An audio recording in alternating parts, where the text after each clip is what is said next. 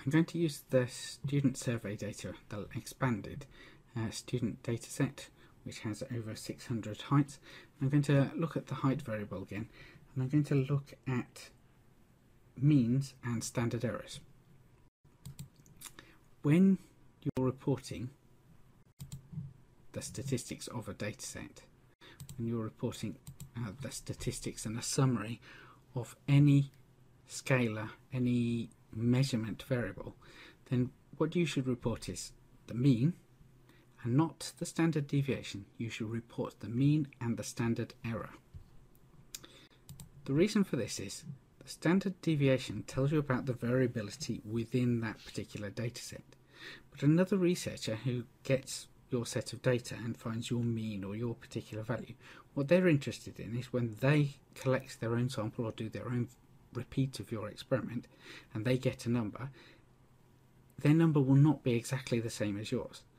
But they want to know, is it so different that it couldn't be from the same experimental setup?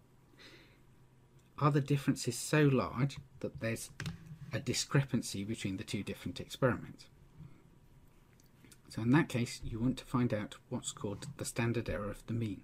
This tells you about the variability of means between different repeats of the experiment and between different samples.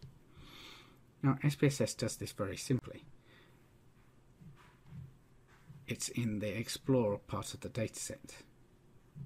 So actually, if I take a step backwards, I go to Analyze, Descriptive Statistics and Explore, and I just want to put height into the dependent list, and then I just want to calculate the statistics because I just want the table of statistics, and I go OK.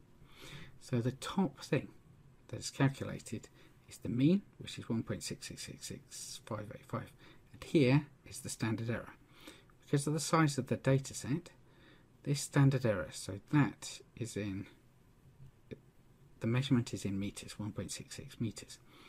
So this 0 represents centimeters. So this is telling you that the standard error is half a centimeter.